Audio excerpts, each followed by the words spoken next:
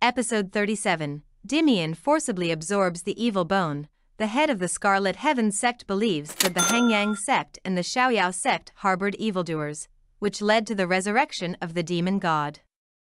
Now that the enemy is in front of him, the immortal sect cannot be without a leader. The head of the Scarlet Heaven sect believes that his sect can do it for him. Except for Hangyang sect and Xiaoyao sect, all other sects of the immortal sect supported him one after another, and the head of Tsin ordered to gather in Huanyuan to kill Song Jiumin 3 days later. Song Jiumin guessed from Si Ying's words that it was Dimian who killed Shu Xuanzi with the Zhantian sword, and it was he who took away the evil bones.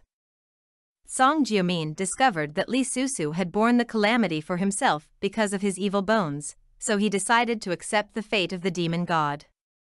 Now all the energies of Xianmen are focused on killing Song Jiumin, while Dimian holds the heaven-slashing sword and the evil bones, and only needs to find another opportunity to retake the marrow-cleansing seal and god-slaughter crossbow. Dimian was entrusted by Gongye Jiwu to visit his daughter Li Susu. Li Susu took the opportunity to ask what happened that day. Dimian explained that when the magic circle was completed that day, Song Jiumin suddenly appeared and killed Xu Zhang with the Zhantian sword. And then attacked himself. Li Susu thought that since Song Jiumin had the Heaven Zhan sword in her hand, it was impossible not to tell herself, and she had some doubts in her heart. Dimian advised Li Susu to break the relationship with Song Jiumin with a sword. Song Jiumin knew that it was very dangerous for Dimian to be by Li Susu's side now. He believed that Dimian betrayed the demon god 10,000 years ago, and now he wanted Dimian to kneel in front of the magic palace and return the evil bone. Zhao Yu asked his disciples to find out about Song Jiumin's stay in the demon palace, but at this time he still believed that Song Jiumin had his own plan. Li Susu came to treat Dimian's wound with wound medicine. She checked the wound and found that Dimian was injured by her father Chu Xuanzi's sword move, but Dimian had expected it and controlled her before Li Susu's exit. Dimian wanted to leave Hangyang sect. At this time, Zhao Yu came after receiving the news from Li Susu in advance. He tried to take Dimian, but was injured by Si Ying, who came suddenly. Si Ying and Jing Nie pursued him. The escaped Dimian went away. Dimian didn't want Xie Gu to fall into the hands of Si Ying and Jing Nie, so he forcibly absorbed Xie Gu. But after he forcibly absorbed the evil bone, he was controlled by the demon god instead. Li Susu came to find the injured Zhao Yu, and learned from him that Dimian had escaped, and that Si Ying and Jing Nie were also looking for Xie Gu. The two decided to split up to prevent Dimian from absorbing Xie Gu. Song Jiumin gathered demons from all directions in the abyss, and he planned to use Xiaoyazong's sacrificial sword array to deal with them. In this way, Song Jiumin wanted to take away all the demons and destroy the possibility of the demon god coming to the world.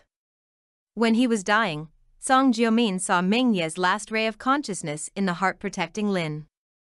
Song Jiumin thought that he could prevent more people from dying with the death of one person, and he wanted to protect everything behind him. Mingye exhausted his divine power back then to leave Prajna floating life at the bottom of the Mo River. Jisa once saw the phantoms of Tantai Jin and Li Susu on him and sang Jiu. Mingyi told Tantai Jin that his death instinct could stop the demon god. But his life can trigger the death of the demon god.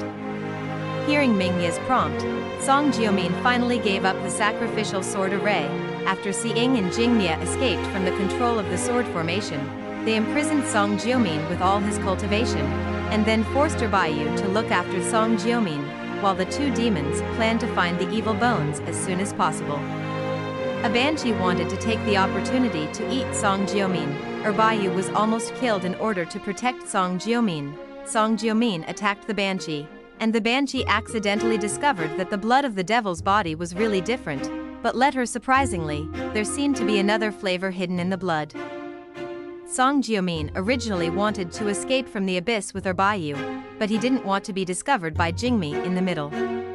In order to protect Bayu, Song Jiumin shot Bayu into the abyss, but Jingmi killed him because Song Jiumin killed countless demons but bear the grudge and deal with Song Jiumin. Song Jiumin avoids Jing Mie and Si Ying's pursuit in Huangyuan. At this time, Dimian appears to control Jing Mie and Si Ying to absorb magic power. Jing Mie dies from being sucked up to protect Si Ying. Dimian was controlled by the demon god and continued to absorb Si Ying's magic power before leaving. Song Jiumin realized that Dimian, who was controlled by the demon god, would inevitably go to the demon palace to open the way of compassion, so he decided to return to the fairy gate immediately to inform everyone. Song Jiumin's cultivation base is useless, so he can only choose to trigger the warning golden bell around Huangyuan to let the disciples of the immortal sect find out and come here as soon as possible. Trapped Song Jiumin. The disciples of the Xianmen of the Hengyang sect wanted to capture Song Jiumin alive, but Gongye Jiwu and Headson only wanted to kill Song Jiumin as soon as possible. Dimian was controlled by the demon god and came to the gate of the demon palace. The demon god wanted to control him to open the path of compassion. The concubine came to Huangyuan and found that her younger sister, Si Ying, was dead. She was deeply saddened, and she used magic power to find out that her younger sister was killed by Dimian, who was controlled by the demon god.